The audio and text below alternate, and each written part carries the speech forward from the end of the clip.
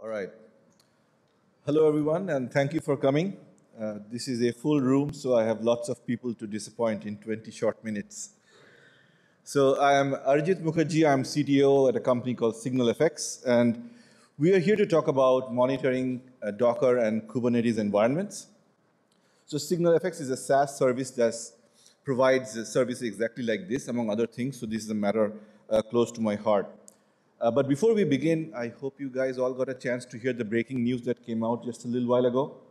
If not, I will repeat. It looks like the monoliths are gone. And what's taking their place are microservices. And it's quite clear that Docker and Kubernetes are the platforms of choice, are the selection, for these new environments. And what's happening is these environments are more complex. So observability is becoming far more important and far harder at the same time. Back in the day, Ryan, all the observability he needed was just that, windscreen and a rear view mirror. And if you ask me, both are questionable. But our friend Pete here, he needs a cockpit full of instruments to drive his jet plane. And he's not saying that, instruments are complicated, so I'm just going to ride a horse. He doesn't say that because the jet plane lets him move faster. And that's exactly the case with these new environments. They are more complex, but they do let us move faster. But luckily for us, there is no dearth of observability tools that are out there.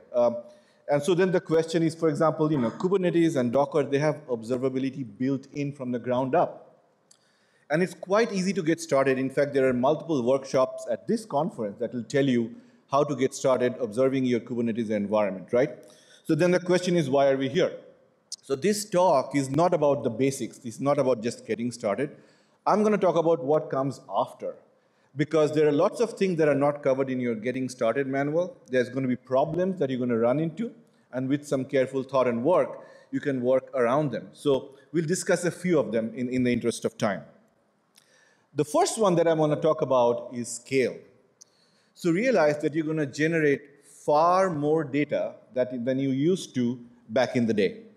And there are many, many, many reasons for it. So I was at the AWS Summit a few weeks back, and Werner Vogels mentioned how Amazon's S3 service is built with 33 different microservices and microservice teams. 33. And initially I was like, that feels like a bit too much. But then you realize that these guys are not fools, and this is an indication of where the future is. This is where we will be in a few years, if not there already. Tinder wrote a blog about, again, their move to Kubernetes and Docker recently. And they do one thing called bin packing, where they're putting a lots of Kubernetes pods and containers in the same node, which means the amount of telemetry emitted by a node is exploding. If I want to monitor error rates, I may just want to do the average error rate across my whole infrastructure, or perhaps I want to measure it per customer. When I do that, if I have hundreds of customers or thousands of customers, again, I'm generating more data. And last but definitely not least is the orchestration engine itself. This is the Kubernetes component model. It is a complex beast. All of these components do have observability built in. They will make telemetry available to you, but then that also is quite a lot of data. And why is that bad? Why is the scale problematic?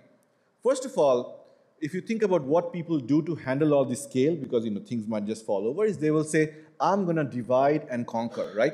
So a common pattern we see is you'll have a Prometheus per Kubernetes cluster. The problem with that, while it does solve some problems, is that it's going to fragment your use cases, right? So if I just wanted to answer a simple question like, how many nodes or how many containers do I have across all my clusters? That's not going to work. The other problem with fragmentation is that there are some clusters that may run hot, and so my Prometheus there might be sort of under stress and my observability is going to suffer, while I have a lot of free capacity in my other clusters. So it's not really a good way to utilize resources. How might you solve that problem? Firstly, if you have a lot of money, you can say, well, I'm going to over-provision. This is going to solve your hotspots problem, obviously, right? But if you don't have so much money, or actually, if you wanted to solve the fragmentation problem, what you could do is you could have an aggregator of aggregators. Again, Thanos is a project that sort of does this for Prometheus, for example, right? At SignalFx, we took a different approach. We said, if fragmentation is a problem, why can't we prevent fragmentation? So that's what we do. We store a lot of data in this hugely multi-tenant scalable system. And the way we deal with the load balancing is we will spread the data evenly across the whole cluster. So when there's a increase in usage, the whole cluster grows up sort of gradually. It gives us time to react and prevent sort of hotspots from forming. The second problem, so even if you were able to store all this data, how well are you able to use it? How well are you able to query it? That's the next question. Because this data, it just piles up and up and up, and it causes slow queries. And, my view is observability nowadays is no longer about just telling me that, my container or my host is having a CPU problem right now. It is about making data-driven decisions. What I mean by that is using information to sort of make myself more efficient. So for example, I may want to capacity plan for this Christmas peak by looking at the trend from last Christmas peak, right? That seems reasonable. I may want to look at the cost and how cost of my infrastructure is scaling over the last couple of quarters, which may again require me to look at a lot of data. And if these queries are slow or not possible, then that directly affects how well I can operate. So what can you do about that? Again, the classic let's throw money at the problem is sometimes quite effective. I know at least one very large Valley company which does that, where they will store in memory the last week's worth of telemetry, which means a lot of those queries are going to go very fast.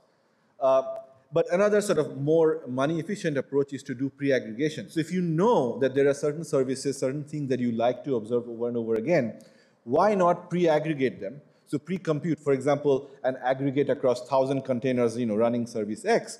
And if you store that as its first-class data stream itself, then there's far less data for you to query when you want to use it. It's going to be efficient, it's going to be fast. Obviously, it's typically not possible to do this for everything. You have to choose what you want to pre-aggregate, right? The SignalFx approach, again, is slightly different. What we do is, instead of doing aggregations across a service, we do along time, right? This is good because a 1 hour aggregate has 3,600 times less data than a 1 second raw stream. And by doing this for every data stream individually, we are able to accelerate every query. So this is something that we do. The second problem, which is actually, in my opinion, more important, is churn. So if there's one thing you guys sort of take back from this talk, it should be an appreciation of churn. So to define churn, churn is when I take a data stream and I replace it with a equivalent one, right? So for example, let's say I deployed a new version of my service and I'm in Kubernetes. That means I'm going to start a whole new set of containers. Well, those new containers churn the old one, right? So the amount of data or events I'm going to get is the same, but the sources of them, the metadata, has changed. Another case is if I replace, for example, a cloud instance. So that's churning that instance. And this thing goes on for many, many different ways, but you're going to have a lot of churn. And churn has sort of two specific problems. So let me talk about the first one. We have a customer, Yelp, that most of you might be familiar with. You know how Yelp frequently will deploy their service is they will start a brand new Yelp. And then they will shut down the old Yelp if things look good. Imagine an infrastructure worth of new data coming up suddenly. Imagine the amount of new data as well as metadata. It's like a flood that hits you, right? So then the question is, how well, because you probably might be doing red-green yourself, right? So the question is, how well will your system handle this? Will it be able to handle this flood? Will it drop data? Even if it does not drop data, how quickly can it index all of this and make it available for querying, for alerting, for charting, right? And if you can't do that effectively, again, your observability is going to be hurt. And one way to do that, again, as usual, you probably see a trend here, you can throw money at the problem, especially in terms of handling the flood. If you have enough capacity, of course, you're going to be better off, right? But there are other sort of smarter things you can do too. So instead of turning everything on all of a sudden, if you sort of gradually turn on your new infrastructure, that gives time for your monitoring system to react, right? Which is a pretty good thing. But there's even worse problems with churn, and that it makes things worse. So I call it the slow kiss of death. So what happens is Yelp, they're not just pushing the new Yelp once, they're doing it every day or sometimes multiple times, right? So they will keep on doing this relentlessly. What this means is the metadata keeps growing and growing and growing and growing over time. If I wanted to look at a 1-year chart, and if I'm pushing code daily, I have to stitch together 365 different segments to see that whole view. And that is obviously bad because slow query performance. But it's worse because it's going to slowly kill your monitoring system because they have their limits. Influx, for example, will be able to handle some number of data streams time series in per node. And if you go 300 times, I can guarantee you it's probably going to fall over, right? So what can you do about it? Again, pre-aggregation is a good answer for this. So even though my containers are changing, if I pre-aggregate, if I compute the aggregate of the service and keep that as a first-class data stream, that's great because now I can query a small set of data which is consistent, that is not having churn, and that at least my slow queries will be fast. And Prometheus, for example, has support for something like this called recording rules. But one problem I did not mention while speaking about pre-aggregation is that all pre-aggregations suffer from what's called the delay versus accuracy trade-off problem. So let's say I have 1,000 containers and I want to pre-aggregate an average across all of them.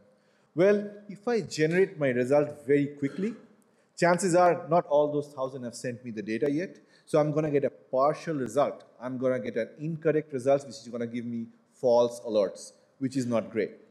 Now I could say, well, I want accurate results. I want, no false alarm. So I'm going to wait a little bit to let the data come in.